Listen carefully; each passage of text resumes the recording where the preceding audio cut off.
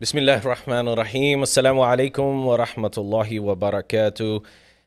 Thank you very much, everyone, for joining us today on our podcast, live on Mic'd Up 416 on YouTube. So for whoever is watching, we want to greet you guys. We have a great episode for today.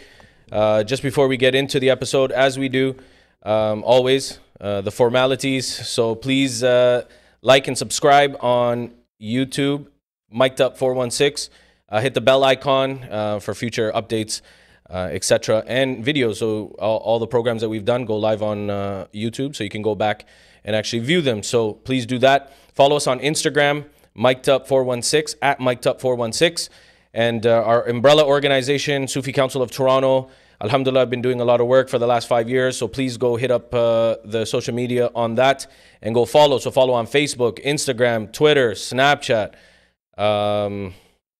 I think that's it. YouTube as well. So please go like, subscribe, hit the bell icon. A lot of good stuff happening throughout many of the organization. We're live here from the Mecca Islamic Center in Scarborough, where we always host our program. So we want to thank all the brothers and other viewers from all over the world that do watch us. So we get a lot of viewers from the UK. So I want to shout out to all my brothers in the UK who show love and support. So I want to greet them and thank them for continuing support. You know, Hafiz Asif, Salman Ashraf, they're all watching. So thank you very much for doing that and supporting. Also, I want to introduce my panel. So it's a rapid fire Q&A. So when we posted our flyer for this episode, we got an abundance of questions that came through, a flood of them. So hopefully, inshallah, we're going to try to get through a lot of the questions that were coming, and then we're going to still continue to take questions for today as well. So please send them in, and we will get to as many as we can, inshallah. We also have we have a guest who's going to video call in, which I'm going to introduce after I introduce the panel. Our dear brother, is going to be doing his kalma shahada live on Mic'd Up 416, and we're very happy and pleased about that. So I will introduce our brother there as well. And we also have a phone call coming in from the penitentiary, a brother who has some questions looking into Sufism, Tasawwuf, Islam, etc., which we're going to take that call live on Mic'd Up 416. So keep tuning in, share this. So I'm still giving you guys some opportunity. Share this, just because this one is going to be an epic conversation and a lot of good things that are happening from it, where brothers are calling in and brothers are taking their shahada, and we're happy and honored for them to be on our platform. So I will introduce them in a second, but I'm going to introduce my esteemed panel for today. And back by popular demand, Hafiz-e Millat, Janab Mohtaram Hafiz Bilal. Assalamu alaikum. Wa alaikum salam, brother. How are you? Alhamdulillah. Hafiz Saab, how are you? Alhamdulillah. MashaAllah, MashaAllah. Thank you very much for joining us. It's been a while since you've been on, well, 2 programs, so thank you very much. And then directly sat in front of me, the highlight of Mic'd Up 416, Khatib al-Sunnat, Janab Mohtaram Amir Qadri Saab. Assalamu alaikum wa rahmatullahi wa barakatuh. Wa alaikum assalam wa rahmatullahi wa barakatuh. Assalamu alaikum, Hafiz Bilal. Wa alaikum salam. So thank you very much, dear brothers, for coming and being a part of this. So right off the bat, we're going to bring on our first guest, Brother Omar, who's going to be taking over the shahadat, but taking his shahadat, inshallah, with us. So we're going to bring them on the screen, and we're going to have a good conversation with them to start off our podcast. So I will greet them with Assalamu alaikum wa rahmatullahi wa barakatuh. Wa alaikum assalam wa rahmatullahi wa barakatuh. My brother, how are you? I'm fine. How you doing, Aki? Alhamdulillah, alhamdulillah. Very nice and honored for you to be a part of our program. Where are you calling from? Virginia, United States. Okay, Virginia. There's a lot of heat out there with Trump. I guess you're happy that he's out. We won't get into the politics, but yeah, there's a lot of heat in Virginia. But thank you very much for joining us and choosing our platform to have this conversation with. We're honored for you to be on our platform. Alhamdulillah. So first and foremost, I know you wanted to have a I know you had some questions, so we're going to save that towards the end. Alhamdulillah, I just want to talk about your experience. You took, I guess you took your shahada, and but you weren't satisfied in regards to Islam and all of those things. So let's touch on that first. Okay, satisfied would probably be um, lack of better terminology. Yet, upon me taking my shahada, we were I grew to understand Islam up Right. under a community where takfir was something that we learned before we learned about tasawwuf, Okay.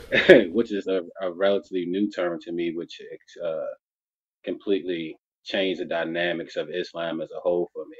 Okay. But it was a lot of memorization, the Right. outward things. We learned a lot about Islam, Aqidah, Right. alhamdulillah for the fact of being able to be benefited by these topics, but Right. we weren't exposed to those things that help Islam resonate on the heart, Okay. to Okay. draw closeness to the Prophet sallallahu alaihi wasallam, Sallallahu alaihi to wasallam. draw increased love for Allah and things of this nature. So Right. that ihsan and tasawwuf is those things that were not exposed to us.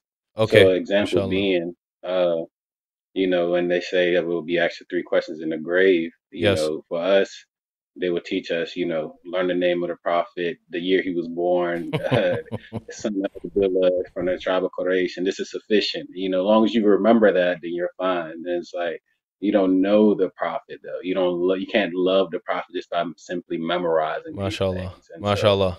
that's a type of educational system that I was pretty much raised upon. Okay. But Okay. to allude to that fact though, that was in a penal system, which we pretty much have one school of thought pretty much in America. Yes. Um, that people refer to it as Salafi Dawa. A lot of people don't understand the dynamics of it, Right. the term of it, and things of that nature, the sciences and things of this nature. But alhamdulillah, we picked up what we could, but it was a lot that we did not. We was missed off. We missed as well. Okay. So with that being said, it was a lot that we got into our minds, but it didn't resonate on the heart. So Right. upon release, there are a lot of brothers that I witnessed in myself as well. We would come back home from that type of environment, and Right. Islam would be something that would be harder to practice. Right. It's Right. hard to practice something that you simply just memorize, right? Right. Right. And Right. so, um, with with this concept of Islam, like the increasing of performing dhikr, Right. you know, getting into tazkiyah and things of this nature, it Right. gives it a it gives it the dimension that it's been missing. And so, Right. alhamdulillah, I'm glad that you all have helped me find that. So. Alhamdulillah. No, it's good, and we can get into Brother Omar, like about in regards to tasawwuf and all of that. But I just want to touch on and allude on something that you said that caught my eye, and it was in the sense of knowing the Prophet alayhi salatu wassalam. So memorizing, and you can't know someone by just memorizing when they were born and all of these things. And the biggest thing in regards to knowing the Prophet alayhi salatu wasalam is studying the seerah, understanding he sallallahu alayhi wasallam, what he did for us, the sacrifices he has done, the him being a mercy for us in this life. If it wasn't for him sallallahu alayhi wasallam, there is nothing. Not just Islam, there is nothing. There is no world, there is no nothing. So it's kind of saddening to see that this is what it was taught. But alhamdulillah, by the grace of Allah subhanahu wa ta'ala, you're obviously on the line of tasawwuf. May I ask if one question is, what intrigued you about Islam? What was the main thing that intrigued you about Islam? Just a short history. Yeah. My mother actually. So I come from a household as to where my mom was like this theological studies person, right? Right. And so went through Christianity, Judaism, and things of this nature. She was trying to find a way, and my father had you know, he said that he understood Islam, and at this time I'd never seen him praying, never seen him doing the acts of Islam that we know of. Right. But he had a Quran, and my mother, she took to it, she grasped to it, and that's what her heart clung to up until the day that she passed away. And before she did pass away, it was something that she kept encouraging me to do, and that's when I looked into it, studied the Quran with the brother, and Right. everything in it made sense to me. Uh, The understanding that uh, the concept of Allah, because we come from an atmosphere where the only religion that we have a choice is Christianity. yeah. Yeah. Yeah. Jesus is God, and he died for our sins and things of this nature, and Right. those things never made sense to me. I've had so many opportunities where people would try to get me to get baptized or whatever the case may be, but it Right. never resonated with my heart. I Right. never got baptized. And Right. so Islam was the only religion that actually made sense to my heart. And Right. so I was drawn to it. MashaAllah. Alhamdulillah. MashaAllah. My mother was MashaAllah. the That's beautiful. influence. I felt that. Honestly, it's a touching story, and and in regards to, you know what, and I always turn back to what Allah subhanahu wa ta'ala says in the Quran, where that he chooses who he puts on Sirat al-Mustaqim, meaning the path of the righteous ones, in which he has favored. And when you are on that path, and Allah has chosen you to be on that path, no one will ever go astray. But if you go astray, you'll never be able to come back without the will of Allah subhanahu wa ta'ala. That's such a touching story. May Allah give barakah in your life. May Allah subhanahu wa ta'ala continue to bless you and continue to build your iman on the correct aqidah of the Ahl Sunnah wal Jama'ah. I'm happy for you, my brother. And I'm going to introduce my elder brother, Janab Amir Qadri, and he will follow through with the kalma shahadat, inshallah. And then I think you have some questions, and we'll get to that. Alhamdulillah. Assalamu alaikum wa rahmatullahi wa barakatuh. Wa alaikum assalam wa rahmatullahi wa barakatuh. I heard so much about you, and it's finally a pleasure to see you. Alhamdulillah. Likewise, Aki. All right, brother, before we go to the testimony, has anyone forced you to do your renewal of No. faith? This no. is upon your own will? Alhamdulillah. Yeah. Alhamdulillah. So, brother, we'll do the declaration of faith now, if you don't mind. Bismillah. You're going to repeat after me. Bismillah. Bismillah. Ar-Rahman. Ar-Rahman. Nir-Rahim. Nir-Rahim. Ashadu. Ashhadu. Allah. Allah. Ilaha. Ilaha. Illallah. Illallah. Washadu. Wa ashhadu. Anna. Anna. Muhammadan. Muhammadan. Abduhu. Abduhu. Wa Rasuluh. Wa Rasuluh. I bear witness I bear witness that there is no deity of worship that there is no deity of worship except Allah, except Allah, and Muhammad and Muhammad is is the messenger the messenger of Allah. of Allah. I bring Iman. I bring Iman upon Allah, I'm bringing Iman upon Allah, upon the messenger of Allah, Muhammad sallallahu alayhi wa sallam. upon the messenger of Allah, sallallahu alayhi wa sallam. I bring Iman I'm bringing Iman upon predestination. upon predestination. I bring Iman I'm bringing Iman upon the angels. upon the angels. I bring Iman I'm bringing Iman upon the afterlife. upon the afterlife. I bring Iman upon which I don't know, about the ghaib. Alhamdulillah. I'm bringing Iman upon the ghaib. Which is Allah subhanahu wa ta'ala.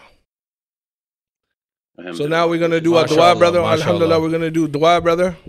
I'm MashaAllah. going to do Mabruk. dua, brother, and then I'm going to congratulate you. So we're all going to do dua. Bismillah ar-Rahman ar-Rahim.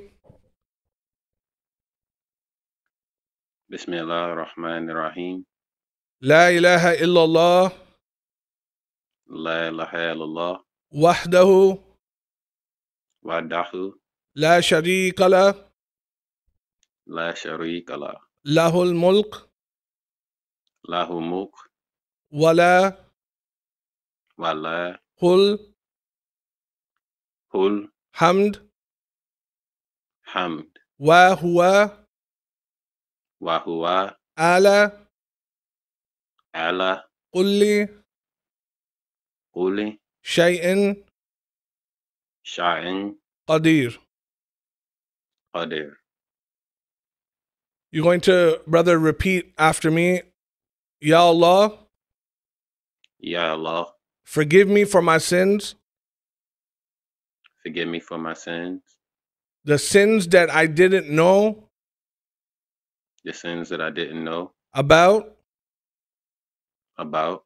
the sins that I did know The sins that I did know and I did commit. and I did commit. Ya Allah, Ya Allah. forgive me Forgive me for my minor and major sins. for my minor and major sins. Ya Allah, accept my testimony of faith Ya Allah, accept my testimony of faith and my declaration and my declaration of faith. of faith. For the sake of Rasulullah sallallahu alayhi wasallam, For the sake of Rasulullah sallallahu alayhi wasallam, forgive my sins forgive my sins and accept my dua. and accept my dua. Allah, now in these 2 minutes, brother, you're going to repent on your own in the 2 minutes while I do dua in Arabic for you. In these 2 minutes, you're going to do dua for your own self, a one-on-one between you and Allah subhanahu wa ta'ala. And brother, you can repent, you can say whatever you can in silence while I do dua for you. Bismillah ar-Rahman ar-Rahim. As-salatu wa-salamu alayka ya Rasulullah wa salam alayka ya Habibullah. Salli ala nabina, salli ala Muhammad. Ya Allah ta'ala, brother Umar has brought iman upon Islam. Ya Allah, forgive his sins. Ya Allah, forgive his major and minor sins. Ameen. Ya Allah ta'ala, forgive his sins. Ya Allah, for this brother, for the sake of this brother declaring Islam, forgive our sins. Ya Ameen. Allah, his brothers, forgive. Ya Allah, forgive all of the minor and major sins that he has committed. And Ya Allah, make him on the straight path. Make him understand Islam. Make him understand Islam, the correct path of Islam, and the path of the Mustaqim, or Salaf al-Salihin, or the Ahl Sunnah wal Jama'ah. Ameen. Brother Umar, as-salatu As-salatu was-salamu wa-salamu alayka alayka ya Rasulullah ya Rasulullah wa sallam wa-salam alayka alayka ya ya Habiballah.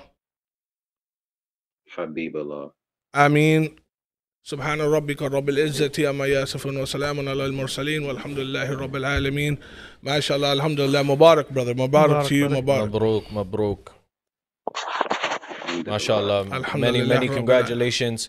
May Allah continue to bless you, bless your iman, bless your family, and allow you to continue to learn the deen. And we are always here for you to guide you, be with you. You're not alone.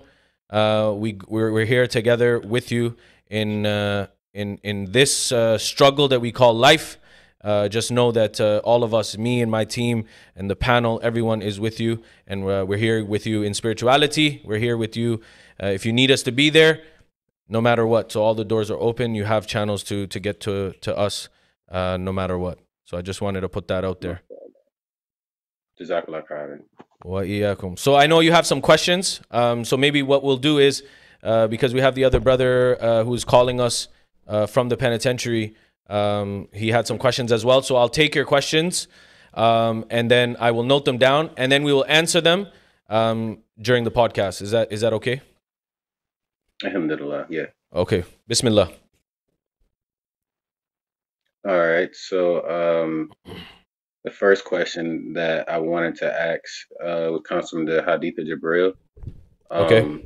When we go over when he talks about Iman, and it's to believe in Allah, the angels, the books, etc. Yep.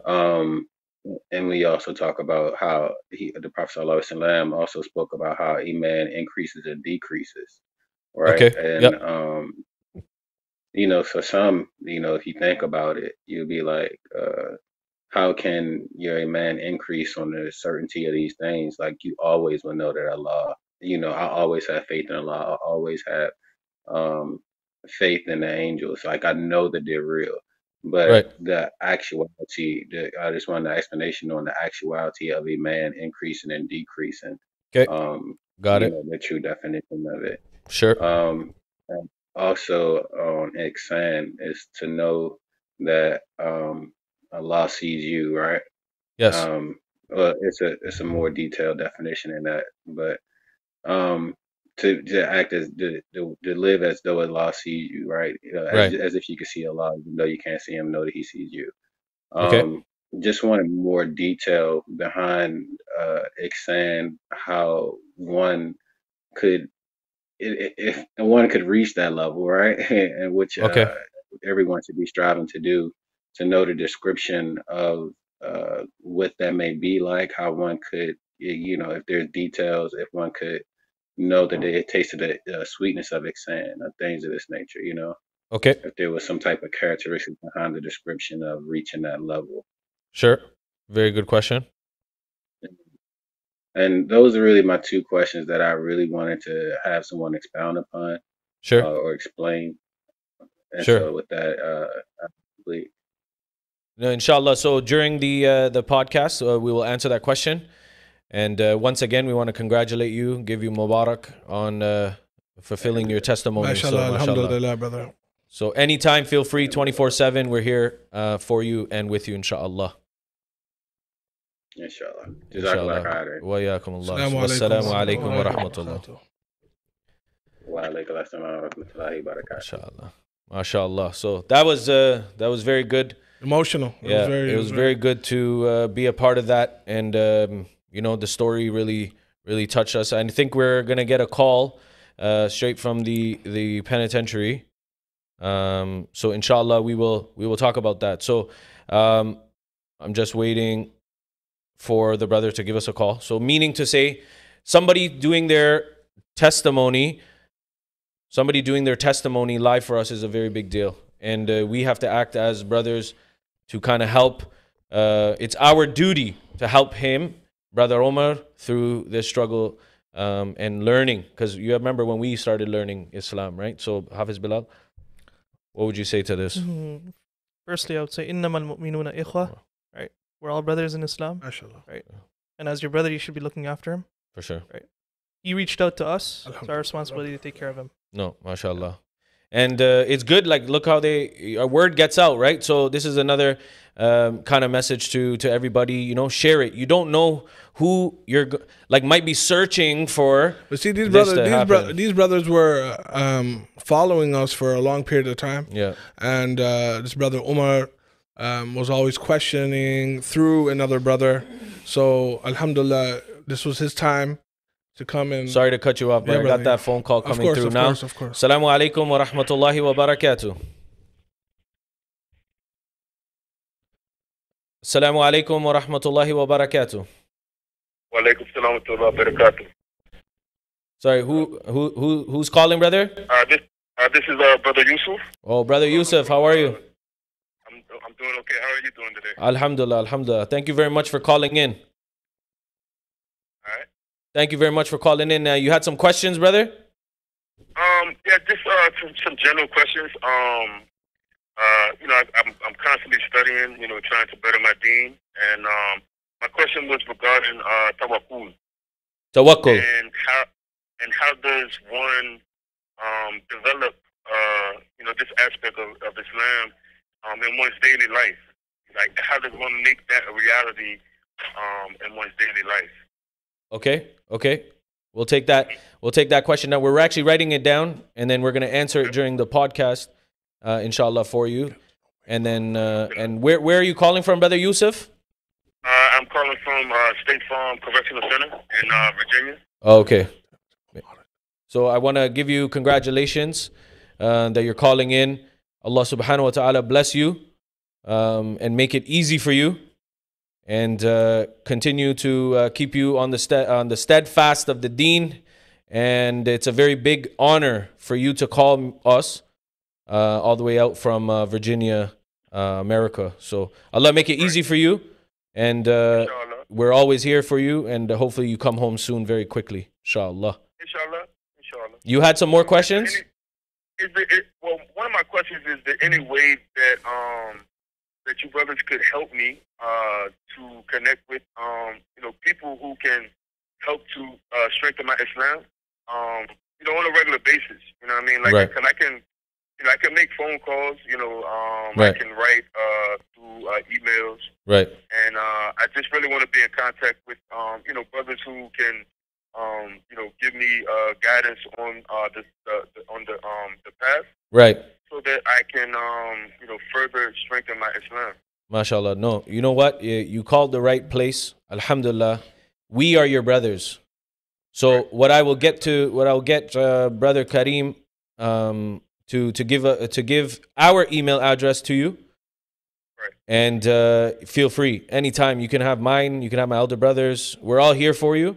If you have any questions, you want reading material, you have something on your mind, we're here for you. We're not gonna leave you astray. So we can do that for you. That's not a problem. Okay.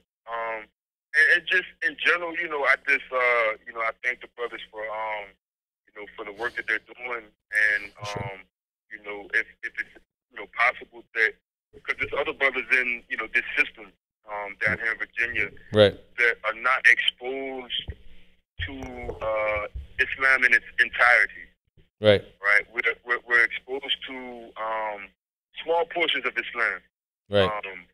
A lot of the Islam that we learn is based on the Salafi Aqidah, Right. and and a lot of times this is it. A lot of brothers don't get an opportunity or get the chance to learn Islam, from people who have a wider understanding of Islam in general.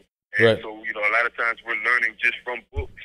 Right. And it would be very helpful if the brothers could, come together and, I know there's a 1,000 penitentiaries and, thousands of people, probably having these types of requests, but I know that in Virginia system, in the Virginia penitentiary system, that this is one of the things that has hindered us for years. Right. And it's only through the grace of Allah that Allah has guided me to certain brothers, you guys included, that has allowed me to further my Islam. But and it's a constant process for me. But I know that there are other brothers who are in worse situations than me with regards to not just the Islam, but the time that they have. You have Right. some brothers who don't have short sentences. They have 25, 30, 40 years life sentences, and these brothers really need help Right. to be able to prepare themselves for the hereafter. Right. And it's not right now at this point in time. It's not available to us. Right. And if the brothers could mashallah, help us in this regard, I would like to help facilitate in between, Right. whatever I can do. I actually come home in 2 years, inshallah. Inshallah. Inshallah I will be in the Toronto area also. And I would just like to for brothers to come up with some ideas that can help to facilitate the ease of learning in this particular penitentiary system. No, you know what, Brother Yusuf, I think it's very good, and it's very needed. Just because we often tend to paint a picture of somebody because of a mistake. Allah is the most forgiving. Why can't we forgive? Just because you you're in a penitentiary doesn't make you less than me.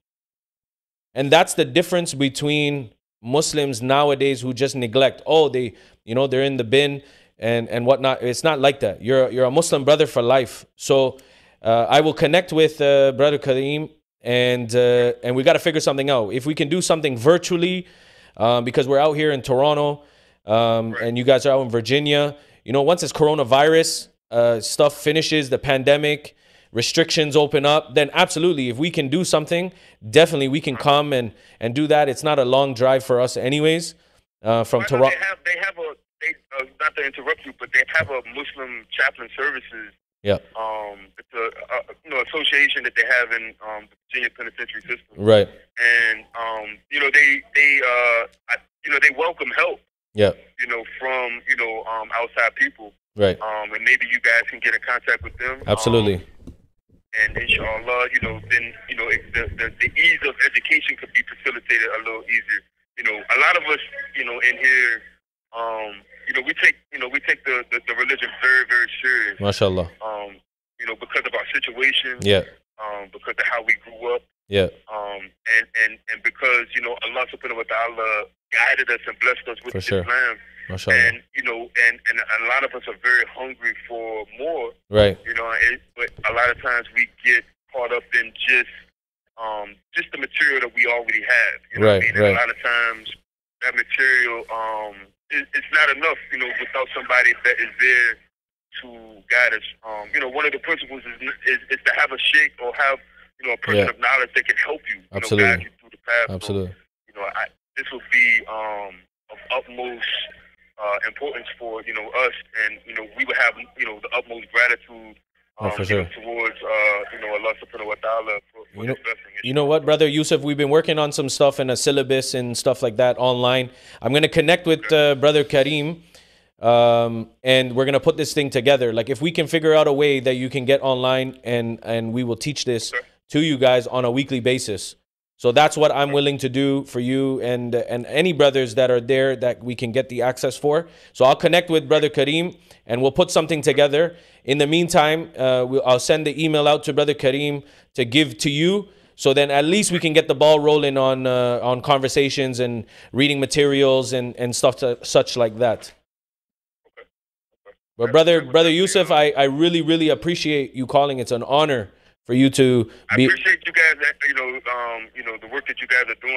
When the brother told me that, I was going to be, I hope to the Muslims in general, by being on the podcast. Yeah. I was very happy. You know what I mean? Yeah, This is my first real interaction with, a lot of people in the outside world other than my family and, Right. Brother Kareem and so I thank you guys also, man. No, we appreciate it. And like I said, man, we're here for you always. You don't got to worry. Like, we can get connected. You can call us directly, etc. We just want you to know that you're not alone, and we love you for the sake of Allah and His Habib sallallahu alaihi wasallam.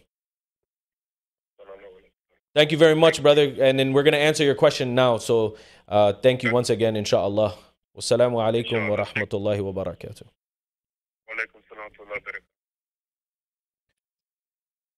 MashaAllah. So that was Brother Yusuf. Alhamdulillah. So, two good things we wanted to kind of start the program off with. Alhamdulillah, one brother took a shahada. One brother called us from a penitentiary, seen the work that we're doing. Alhamdulillah. So this comes to show. So for brothers out there and those who are watching, our sisters, etc., please share the link. Spread the word out. We're doing a lot of good work. Support the team by liking, subscribing, and sending videos out. So we're going to jump right into the questions. I know everybody's been waiting. So we'll get into Brother Umar's questions first, and then we'll go into the questions that I've received and Brother Bilal has received, etc. So the first one, increase and decrease of Iman, taken by the hadith of Jibreel alayhi salam. So if we can explain the increase and decrease of Iman. Bismillah ar-Rahman ar-Rahim. In front of me here, of course, everything that we prove from the Quran and Sunnah. Sahih Muslim Sharif in front of me. Because the question was ahadith. It's from the ahadith of Jibreel. So, Brother Umar, the book of faith is what the ahadith of Jibreel is in front of me. The difference between the faith in Islam and faithfulness is to have faith in obligatory to affirm and believe in the divine decree and the proof of the punishment, so the grave that we spoke about, and the one who does not believe in the divine decree, Rasulullah ﷺ said, within the help of Allah, we are going to begin our book, and whom alone we are satisfied indeed. Our success would be achieved only by the help of Allah. So, in this hadith Mubarak, Rasulullah ﷺ said, the first man to argue and denied the matter of the decree, I, Humayd ibn Abdul Rahman al-Hamari, were leaving the pilgrimage of Umrah, and when he said, would that we meet the companions of the Messenger of Allah, blessings be peace upon him, so asked him about what has been said concerning about the divine decree. Our presence coincided with Abdullah bin Umar al-Khattab entering in the mosque. The companion, I surrendered him. One of us stood on the right of the one stood on the left. I accepted that my companion would allow me to speak. I, Abdul Rahman, many people in the region came to recite the Holy Quran and seek and collect knowledge. He mentioned that the affairs of their good qualities and concern about their religion. They claim that there is no sign of divine decree. Right? So the question was about Hadith Jibreel, and Rasulullah ﷺ is saying to have the Iman. And Hassan, I believe, was the other question, going to how to get closer. So you have to have Iman of the predestination. This is what the Hadith Jibreel was saying, relating about, and this is what Rasulullah ﷺ was saying, and this was in front of me. MashaAllah. Okay, so in regards to Ihsan, he wanted, Brother Omar wanted an explanation. Rasulullah ﷺ again here in the Sahih Muslim, O Messenger of Allah, what is faithfulness? The Rasulullah ﷺ, it is worship of Allah. If you see him, indeed, if you are unable to see him, feel that you see him. So if you can't see him, enable that he's seeing you. And if you could see him, that is an ability. Him, you should put in mind that he sees you. O Messenger of Allah, when would be the doomed hour? The Prophet replied, the one who has asked has no better knowledge or of it inquire. But I'm going to tell you some of its portents. When the slave girl will give birth to its owner, and the second of the opponents are the shepherd of the beast would compete in the construction of huge buildings. This is the hour of destruction. These are the 5 signs of unseen events, and we're witnessing 2. We mentioned this already, and which no one knows but Allah. Then the Messenger of Allah says, verily the knowledge of the hour only knows Allah subhanahu wa ta'ala knows only. So obtaining Ihsan is to understand the 5 pillars of Islam, to understand as well, to get closer, the perfection of the deen is to understand all of the testimony of Islam. MashaAllah. So this was in Hadith Jibreel. With regards to Iman first, there's also 70 branches of Iman. For sure. Right? Among them, one of them is Haya, modesty. And the lowest level of Iman is to, if you see something in the path, an obstacle in a way, and you remove it, that is the lowest level of Iman. MashaAllah. Now, with regards to Ihsan, if I just add on something. Ihsan, in its literal meaning, is excellence or perfection. Right? So how do you do something how do you perform an act if you have in your mind that Allah is watching you at all times? You're going to do it with utmost perfection. Right? That's how the ulama say, how do you perfect your salah? Pray your salah as if you're in front of Allah, or if Allah is watching you. Right? Because that leaves out impurifications. No, you know what? That's probably the deepest part. And the other one that I want to talk about is like Ramadan. So in the month of Ramadan, everybody, starts to obviously read their Taraweeh, they're fasting, obviously. They have khawf of Allah, right? They're God-fearing in the month of Ramadan. Brothers are growing beards, sisters are wearing their hijabs, you know what I mean? Their burqas even. So you start to see that in the month of Ramadan. Why? Because you think Allah is watching you. So if we were God-fearing all the time, then it would be great. Because then you will know, okay, like Salah, Allah is watching me, or I'm standing in the court of Allah subhanahu wa ta'ala. Right? 100%. So one question that came through before we get into Brother Yusuf's question was about mannerism, like purifying your manners, etc. Right? So the question that I would come up with, I guess, dialogue for Hafizab in regards to mannerism. The easiest thing to understand for me, and the way I tell people, if they ask me, like, Utna, batna, how should I stand, sit, etc. How should I eat? All of this. No one is better than the Prophet ﷺ and his beloved companions, starting with Sayyidina Abu Bakr, Afzalul Bashar, Ba'dul Anbiya, بالتحقيق Sayyidina Abu Bakr as-Siddiq radiyallahu an, and then all of the rest of the companions, etc. You know, Sayyidina Umar, Sayyidina Osman, Sayyidina Ali, in that order. But what I mean is the mannerism. Where do we get mannerism from, and who should we take it from? Which is the question. But I put your take on it.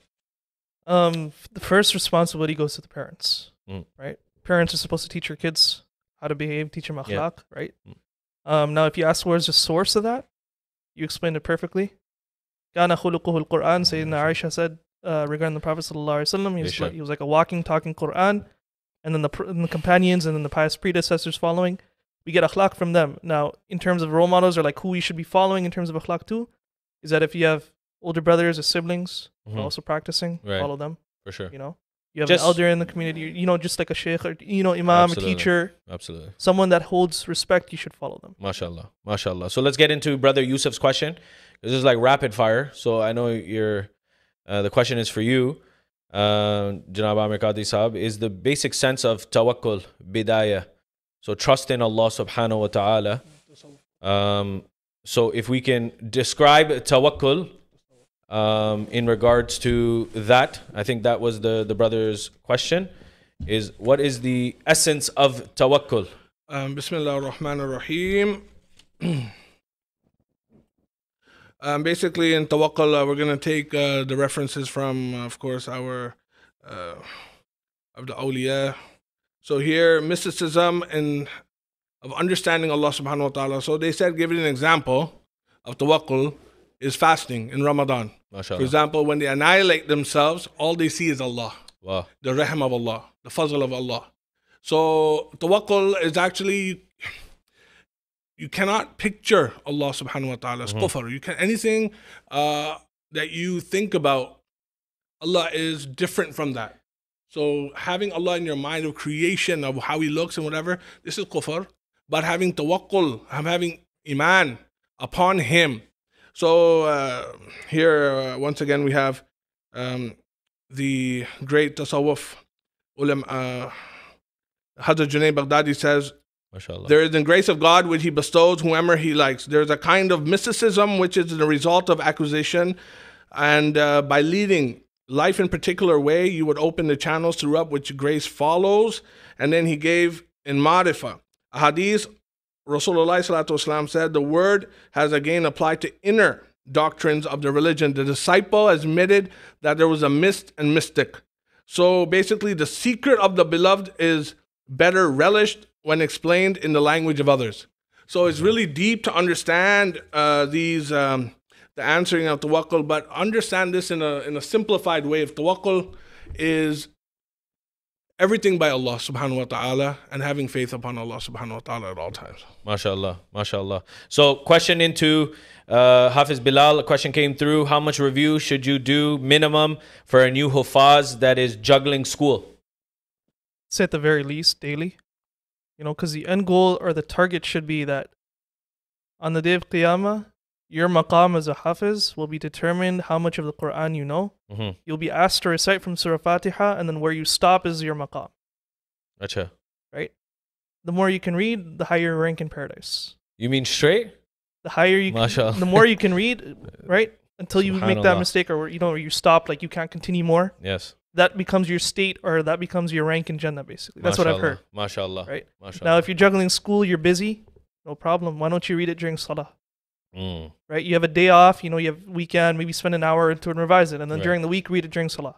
Right. That's just one tip. MashaAllah. MashaAllah. Okay, so we'll go into some more questions. About the question came in. I've heard that there were Muslims, specifically African Muslims, in the New World before Columbus arrived in 1492. Is there any truth to that? Yeah, Bismillah ar-Rahman ar-Rahim. There is. Hazrat Mansa Musa was the emperor of Mali in Timbuktu. His elder brother was Hazrat Mansa Abu Bakr II. He had went remember, Africa was all blacks and Africans, and there was no white people on that continent. There was no Arabs. There was all black. The history, we have to understand the history. Some of these Caucasian people, they have eliminated their correct history. And the Western world, they're not going to tell you exactly, they can't bear the fact to tell you that black people ruled the world one time too. And Hazrat Mansa Musa was the richest emperor in the world. And he was African, and his kingdom was in Timbuktu. His brother, Hazrat Mansa Abu Bakr, he went far as the Americas before Columbus. And then when the white man came and they into Brazil and into America, they asked, and they seen coins of Africa. They asked the natives of that time, where was this from? So they appointed that these people came 200 years before Columbus, and they were trading with the natives of South America and America those times. Wow. Okay. Because we don't have too much time to go into discussion, we're just going to keep firing them out. Any of you want to jump in, just jump in. What is the reality of the supposed enlightenment of non-Muslim mystics and sages? Does the concept of enlightenment have any meaning in Islam? Now, when we talk about enlightenment, we're talking about when you... Brother Bilal, Surah Kafirun, Talawat, please. Bismillahir Rahmanir Rahim. Qul ya ayyuhal kafirun la a'budu ma ta'budun wa la antum a'abiduna ma a'bud wa la ana a'abidun ma a'badtum wa la antum a'abiduna ma a'bud lakum dinukum waliya din. We don't take your deen from them. We cannot take deen from a non-Muslim. Only the haqq is the Muslim. It's right in Surah Kafirun.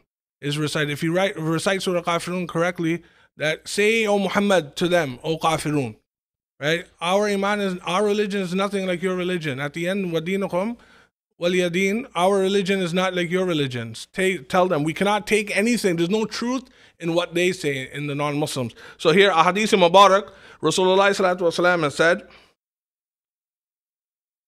he replied, the people of Delegate, the tribe of Abdul Qais, came to you, Prophet Rasulullah sallallahu alaihi wasallam. Who are the people? He said, they replied, we are from the tribe of Rabi'ah. Then the Rasulullah sallallahu alaihi wasallam said, welcome, people of Delegate. Abu Qais, there will be a disgrace, nor you will regret. They said, O Apostle, we come through you for a long journey, a far distance, but we cannot accept the sacred months. This is infidel tribe. This was the infidel tribe. So please place an order to do something good in order we may inform the people that we left behind and they may enter paradise upon it. Rasulullah sallallahu alaihi wasallam forbid 4 things. He ordered them to believe in Allah alone, because they were kuffar. Okay, he meant to believe in Allah alone. They replied that his apostle knows best. And he told them about Ramadan, and then he told them about obligatory charity. Right? But then he ordered them. So this is what Allah, this is what Rasulullah sallallahu alaihi wasallam is saying to that question. So they had to become Muslim first. Okay. Also, in regards to enlightenment, I think it's referring to that to achieve that state in which you obtain closeness to Allah subhanahu wa ta'ala. And you know, I think that one of the stepping stones, or one of the first ways you can go about that, is in the Quran. It says, "Qad ja'akum basairu min rabbikum," and sent to you were enlightened proofs. Right. Start by studying the Quran. That's where you'll find your proof of enlightenment. And ordering Muslims to believe in Allah subhanahu wa ta'ala alone and his messenger, blessing, peace be upon him, and is the task of religious laws and regulations, and ordering also to call for, to ask, to understand it. Rasulullah sallallahu alaihi wasallam is saying this in Sahih Muslim Sharif. We can only take the deen from Muslims. MashaAllah. So what is the permissibility of trading on the stock market? Trading of stock market, my brother, there's if the trading market is anything to do with riba, with interest, then it's haram. In the Quran, Hafiz Bilal, you would actually look this up too. That anything to do with riba, Allah subhanahu wa ta'ala has commanded that is fighting with Allah itself. Allah has replied with this, especially with riba, which with interest, that he does not dislike interest. But stock market, it's very vast now and modern too. So there's ikhtilaf in this position as well. Yeah, you have to understand, and we can't say everything is haram, but trading and having stock market with halal enterprises is jaiz. Yeah. Okay. If they're Go ahead. Halal enterprises. So something that, like for example, making guns and tobacco, and some things are bad for you. You don't really want to invest in that are making bad things, and especially haram products, alcohol or whatever, pork and all this. This is haram. So we cannot do stock markets in those, but you can invest if there's something in the stock market that does not have any riba. And it has halal investments, and they're all halal investments now. So you should look into that. And the other thing is if everybody's trading at an equal value, like if you're paying something else, I'm paying something else, my interest is something, someone's interest is not, there's none of that equality in it, then it is permissible. But other than that, it is wrong. Go ahead, Hafiz Billah. Just one quick trivia is that the longest ayah in the Quran is in regards to riba, interest. And there's this whole portion of Surah Ali Imran is dedicated, Surah Baqarah is dedicated to business and interest. It's in the third juz, and people should take a read at that. No, absolutely. And that's why it's very sticky. It's a sticky question, but you have to do your research in regards to it. Can a Muslim invest in a medical...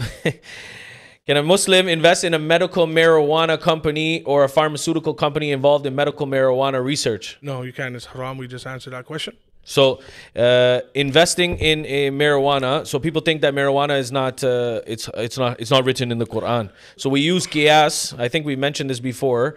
So if it's not proven from Quran, Sunnah, Ijma, we use qiyas, meaning common term and relation.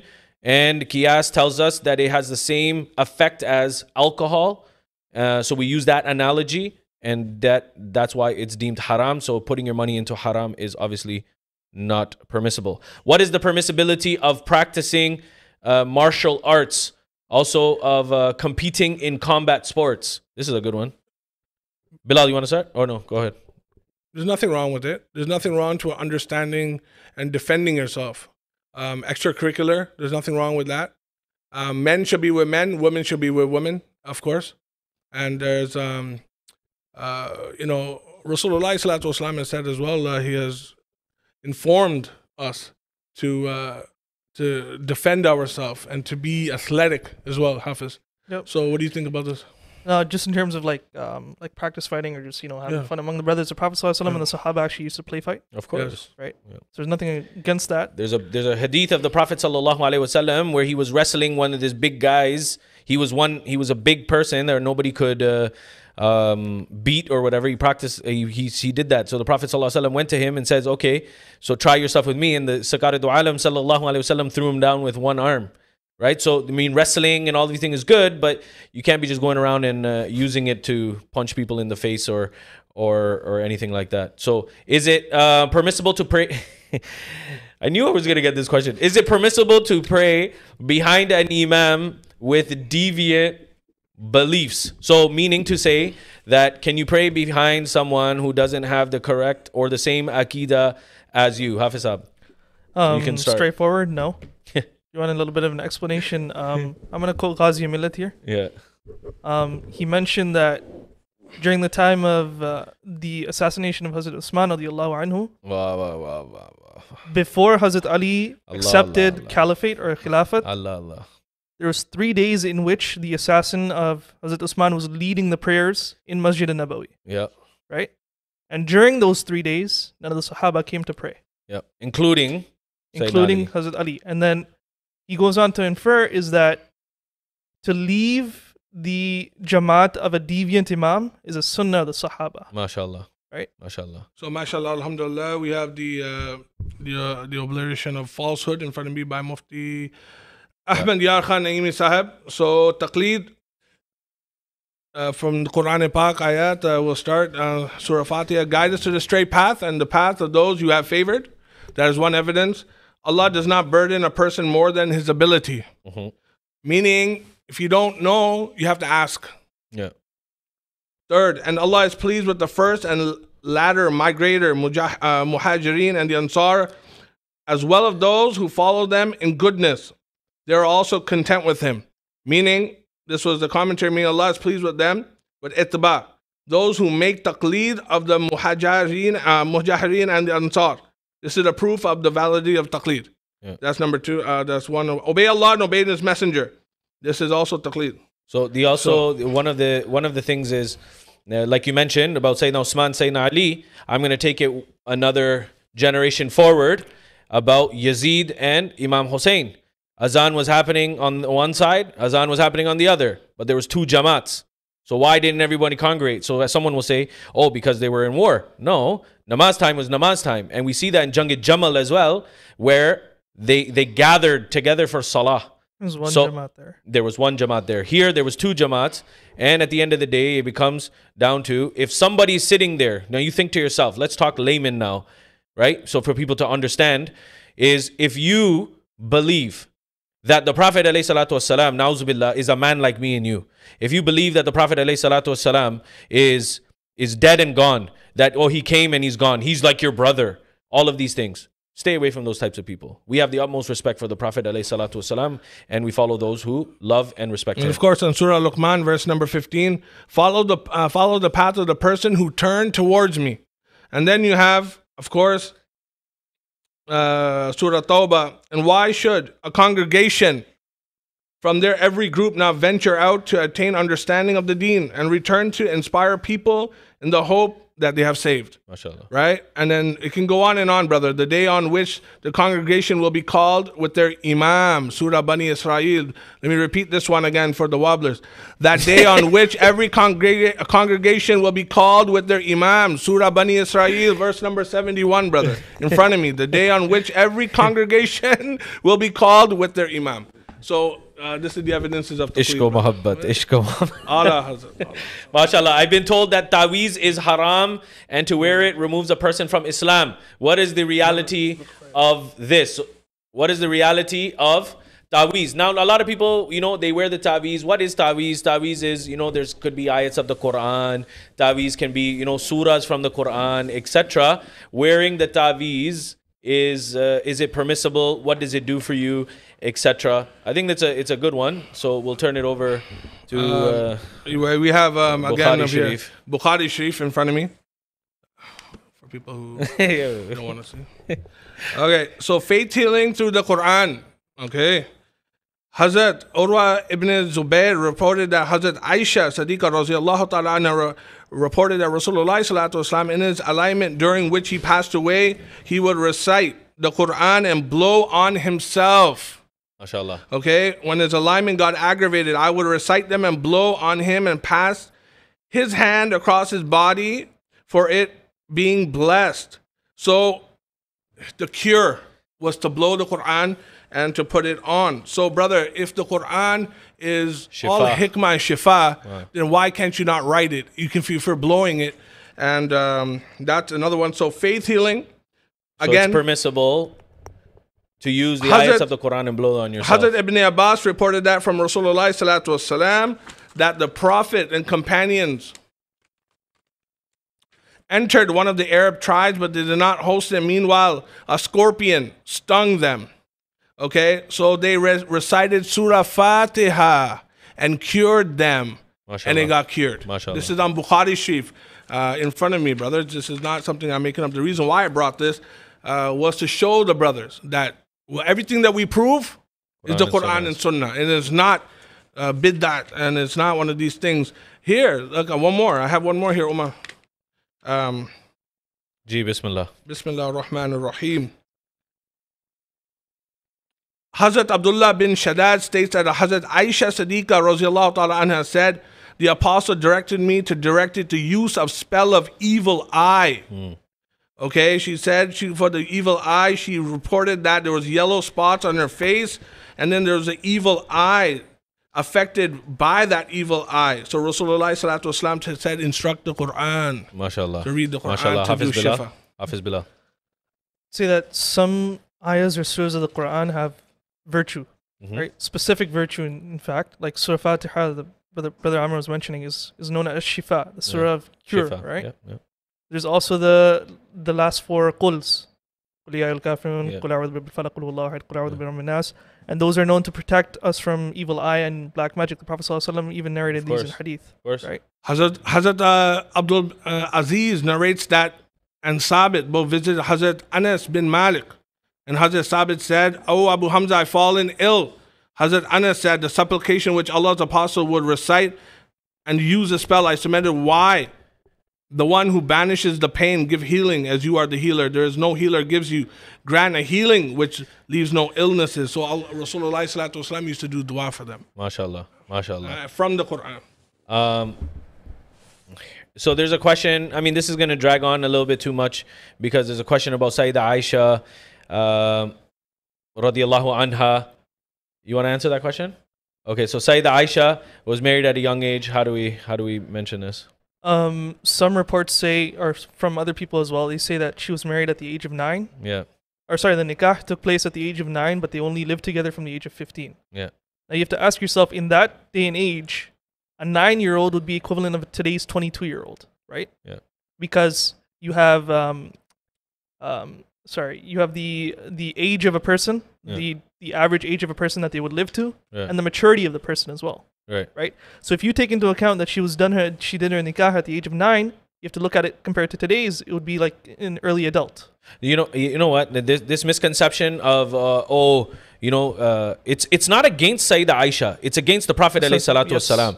So I'm going to ask them, in British colony in the early 1900s, a 13-year-old could marry a 13-year-old. In America, 1895, if I'm not mistaken, you guys can search it.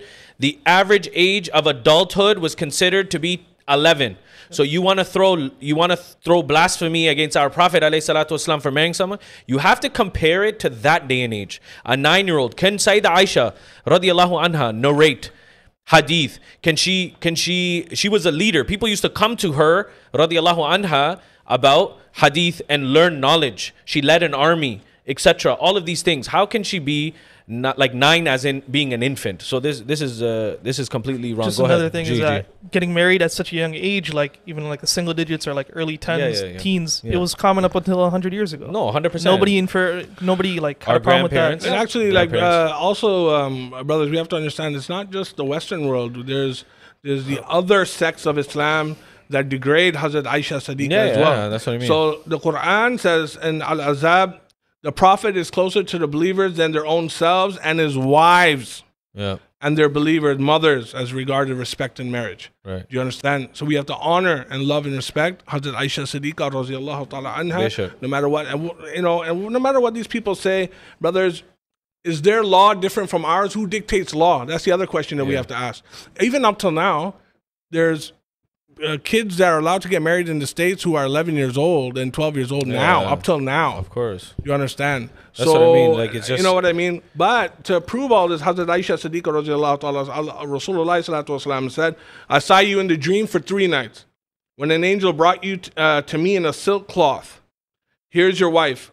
And when I removed the cloth, it was your face. Wow. And yourself. So Allah subhanahu wa ta'ala chose Sayyidah Aisha Siddiqa radiallahu ta'ala. All the marriages of the Prophet ﷺ are only done by the hukm of Allah subhanahu wa ta'ala. Bishop. So I want to go to a very good question. One of the sisters sent this in. It is said that we should refrain from opening up people's guna and mistakes.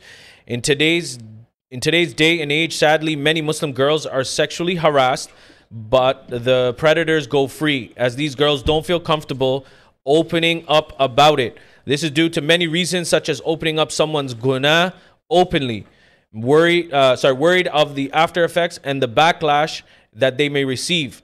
Is this something that should be spoken about? That's my question, since I opened the amount of girls that have been spoken to me is unbelievable. Meaning that a lot of people are speaking about this because it's happening to a lot of people, because you have these imams and stuff that are deemed as predators, and they do things with young girls and listen, I'm going to tell you this very nicely. It's not, and then people are going to start laughing again and all that. Like, look, you chose to go there, firstly. I'm not going to lie to you. You chose to speak to, why couldn't you choose an alima for the sisters? Sisters choosing an alima. Now when, in vulnerable times, if the imam has done something to you that is wrong, report it to the police. Yeah. Catch the predators. Like, I know we're talking about it, you're hurt and you're in despair. We understand that. Like, it's very hurtful to see that, and it's sad to see the imams. Yeah. They're in authority and in position. So what happens to doctors, brother, when they break the law? They go to jail.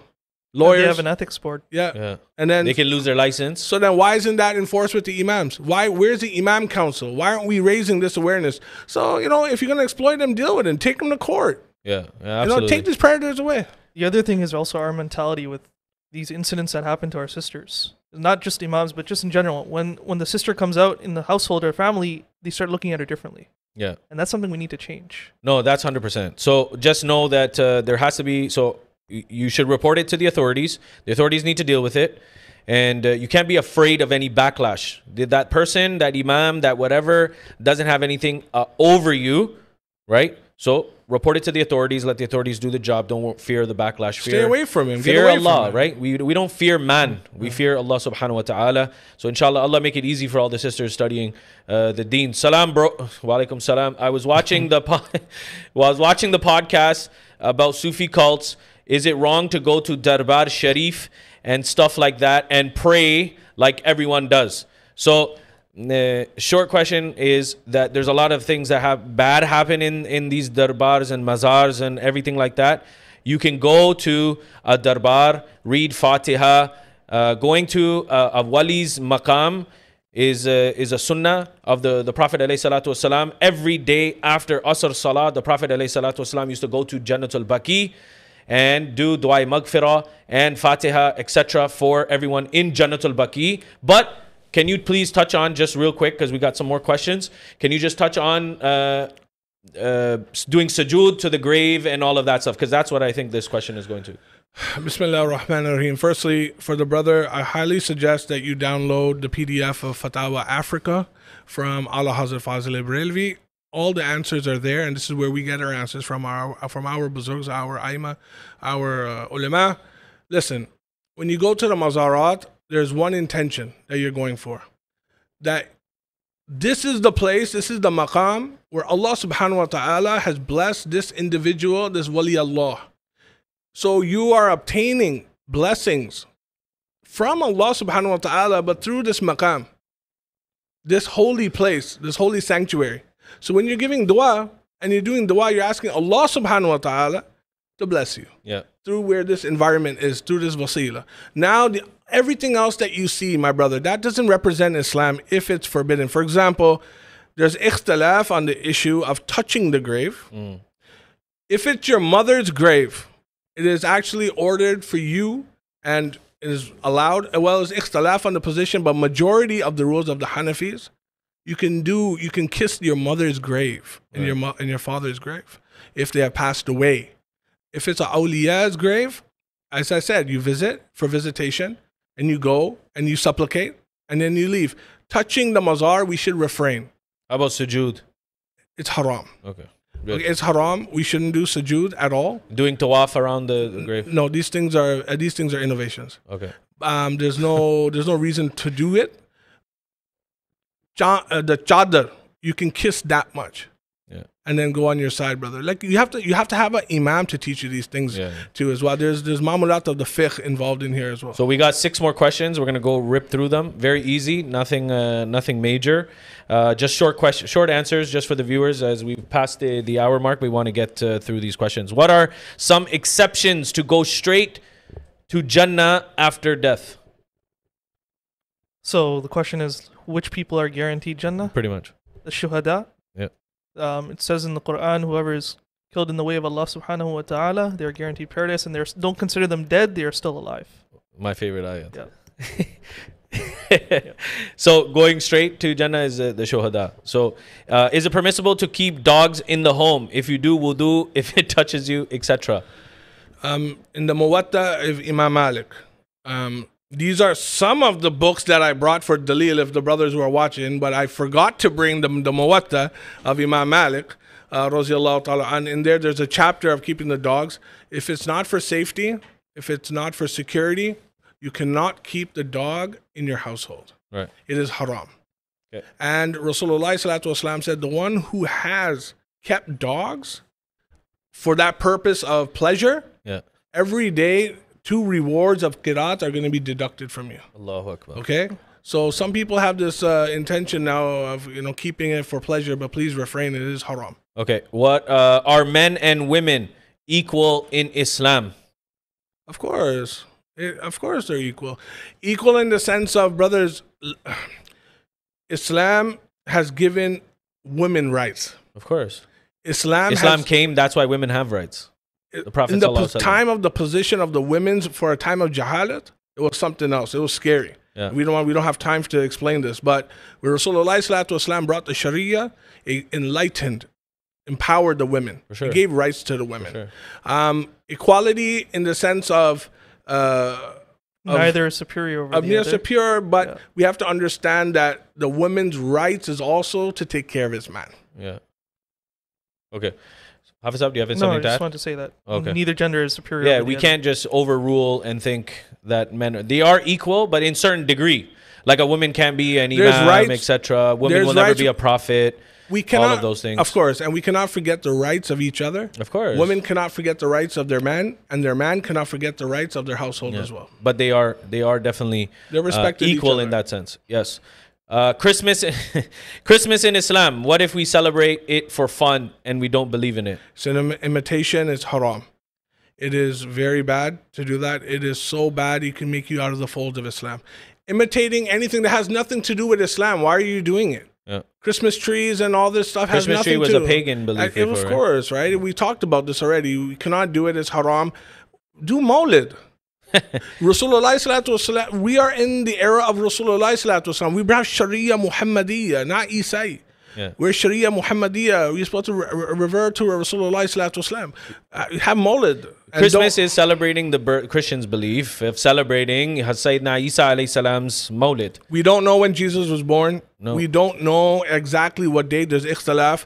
And thirdly, when you believe in the Mawlid, you believe in Hazrat Isa alayhi salam's birth anyway. So, So if you want to do it for fun and you don't believe in it, don't call it Christmas. Yeah. If you want to just give gifts, you don't have to have the tree. You don't have to Yeah. have the lights. Just Don't go and do give a all gift of to your that. friend. That's it. Yeah. If you want to just do something every day, but Christmas it's a pagan belief. Santa Claus and all that stuff. So we don't. He's not we don't coming believe- to town. Yeah, he's not, and he's not coming to my chimney. Do good people go to heaven even if they don't believe in God? we spoke about this already, Mahir. I know this is Mahir. Listen, Allah is going to judge you by your knowledge.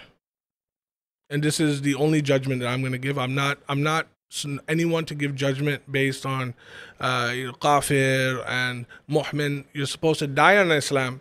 And then Islam actually teaches you when there is a kafir and someone is a non-Muslim, how to refrain from them. Yeah. So if he was not a Muslim, we cannot pray for him.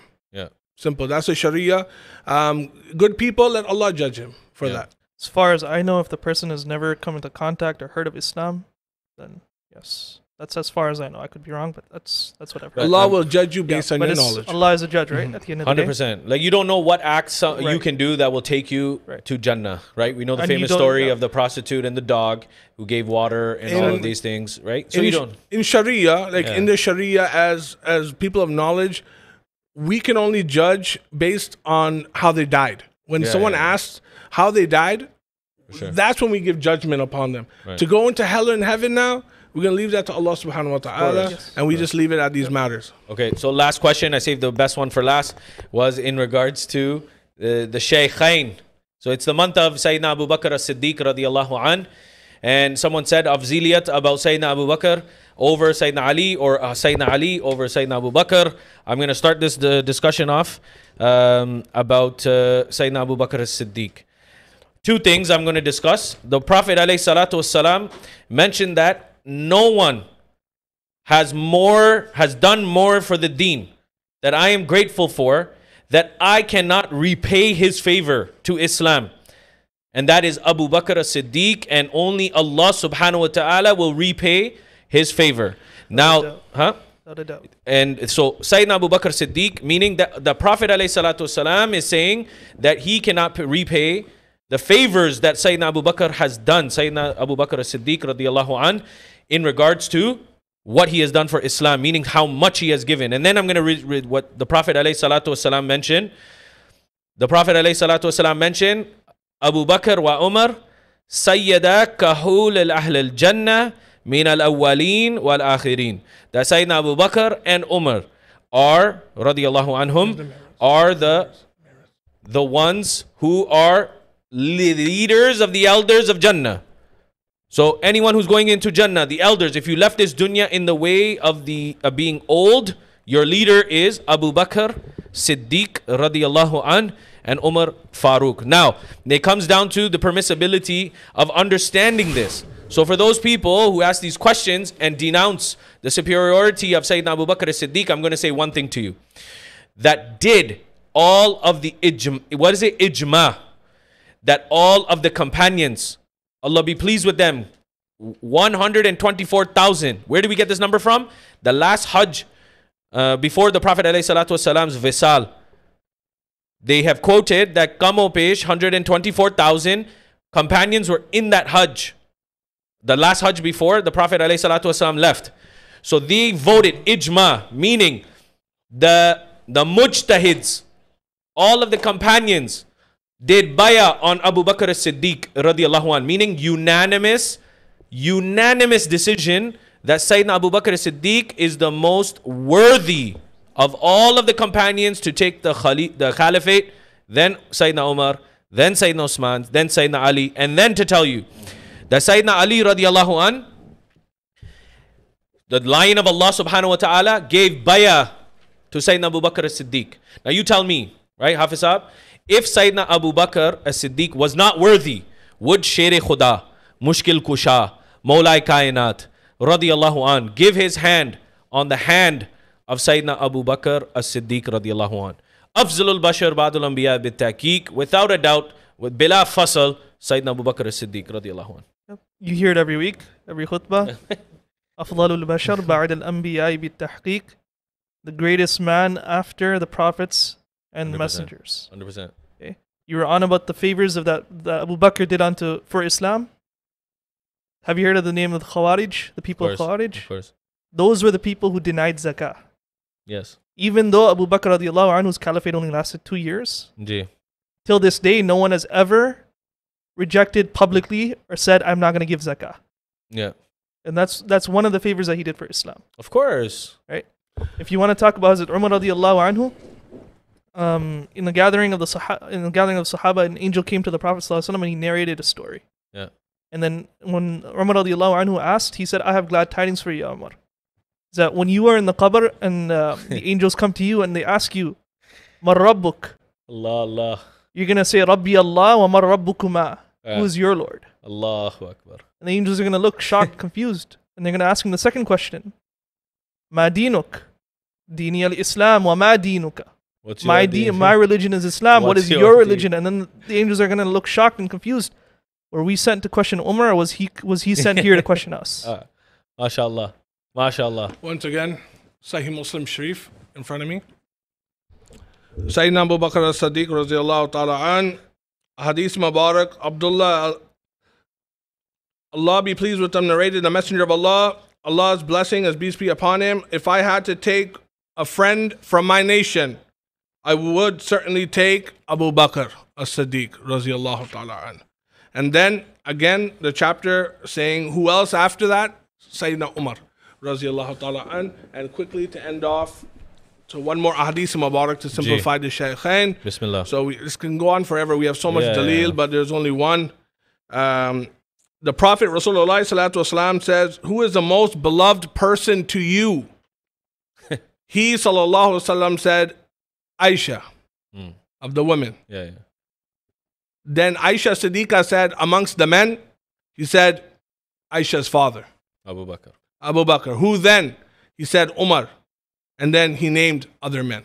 MashaAllah. So this defines the Shaykhain. The tartib of the Shaykhain, we have to follow in order of the Sharia. Abu Bakr, Umar, Usman, or Ali, radiallahu ta'ala. And it is the ijma of the Ahlus Sunnah that the greatest companion is Abu Bakr as-Siddiq. And to deny that would be to denounce your own Islam. Of course. Yeah. There's no doubt about that. I know this is going to drag on and stuff, so you know what? I'm going to end with this. Sayyidina Imam Hassan radiallahu an asked Sayyidina Ali, who out of everyone, who is more afzal? Is you Baba Jan, right? You Baba Jan? He said, no, Abu Bakr. And then he said, okay, after Abu Bakr, it's you, right, Baba Jan? He said, no, Umar. He said, fairly after Umar, it has to be you. He said, no, Usman. Sayyidina Ali is saying this. And Najul Balagha. Pick up Najul Balagha. It's not our book. It's the books that those others deem as close to the Quran. Open up the Malfuz of Sayyidina Ali during the battle of Safin with the letter that he wrote to Sayyidina Amir Muawiyah radiallahu an. And he states in there, Sayyidina Ali says, that out of all of those people that loved me the most, Abu Bakr even loved me, so stop having a war with me. He mentions it in that Malfuz in Najul Balagha, that Sayyidina Ali even stated. So this is not even our Imam, even they're saying this, that Abu Bakr is more afzal than all of them. So you want to know about Sayyidina Abu Bakr as-Siddiq, January 30th and 31st, the rightly appointed Khalifa conference, day 1 and day 2, 30th, 31st. Stay tuned and we will discuss more about that. So I just want to turn it over, not turn it over, but just thank Hafiz Bilal, Janab Amir Qadi Saab for a good episode. You know, we got to give Shahada or announce Shahada for someone on live on air, which has probably never been done yet for us. So I just want to thank you guys for joining. Thank you for being here. And inshallah, we also had a brother calling from a penitentiary, so it was good. Questions were answered, hopefully, and we might do this again, just a little bit more around just questions directly. So inshallah, so I want to thank you brothers for doing so. Inshallah, we're going to conclude as we've been over the hour mark. So I just want to say thank you very much for tuning in. Thank you for all the questions. Hope we answered them.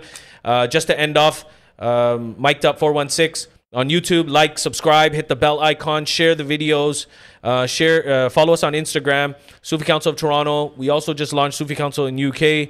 Alhamdulillah, with brother Salman Ashraf. So go like the page there as well. We got a lot of good things happening. Next month, we're getting sponsored, starting our sponsorship program with Mic'd Up 416. So if you want to be a part of that, call Mohsin Patel, 647-328-7861. 647-328-7861. Remember that number. Call him if you want to be a part of Mic'd Up 416. And if you want to donate to the cause, donate.suficouncil.com or e-transfer at Sufi Council Toronto at gmail.com to support the masjid during these testing times. We appreciate all of the brothers that called in, my 2 panel guests, the ones behind the scenes. Jazakallahu khairah. Assalamu alaikum wa rahmatullahi wa barakatuh.